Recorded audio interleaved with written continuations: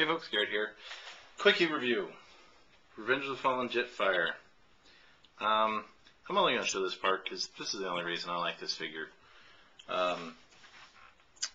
The detail on the Blackbird is just spot on. All little panel lines, the matte black, the red detail lines there. I even this right here, I love the Skunk Works logo there. If you're not a fan of butt part showing, yeah, well, you're going to see his whole body underneath.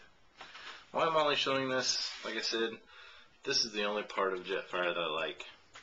Yeah, the robot mode has some has some good character to it, but getting him to that point is about to give me a freaking heart attack. Playability on this is horrible. Transforming him, posing him.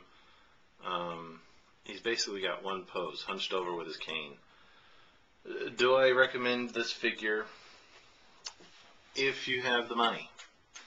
If you have the time and the patience to deal with the transformation. If you have the money and you're just a fan of the Blackbird, and you just want to leave him in the Blackbird mode, thumbs up. If you're looking for, if you've got the money and you've already bought Prime and you want to combine them, get them, combine the two, and leave it at that. I'm not buying the other Prime because I've got two from the first movie. I have no desire to combine them. This right here is this mode, the Jet mode here. That's why I like him. Outside of that, he's staying like this. So if you want to see a full review, if you want to see the transformation of the robot mode, please go check out PR or any of the other plethora of people who have done reviews on this guy. But for me, that's all that's all I'm gonna do.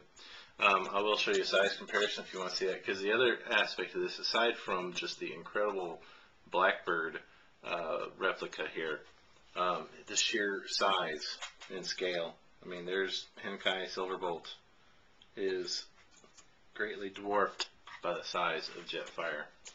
And if just the scale, just looking at that isn't going to do it for you, here we'll measure it. From the tip of the nose to the tip of the tail, 18 inches long. So he's 1.5 feet long, and he's about 10, a little over 10 inches wide at the wings. So, yeah. I give this guy, on the alt mode, for me personally, because I'm a fan of the Blackbird, an A. Everything else is an F. So I'm sure I'm going to get people jump on my butt about that. But I mentioned the other day that I didn't like Jolt, that he looked like crap, and it was one of the worst figures in the line. And someone said I was jumped all over me about that I didn't know what I was talking about. Just like the girlfriend. Eros One's girlfriend got jumped on because she said she didn't like the little activators mud flap. Guys, these are our opinions. We're for me and most of us, we're just doing this for fun and putting our opinions out. My opinion is this is the only reason to get this guy. So if you can find them, that is. All right, guys. Thanks for watching. We'll talk to you later. Bye.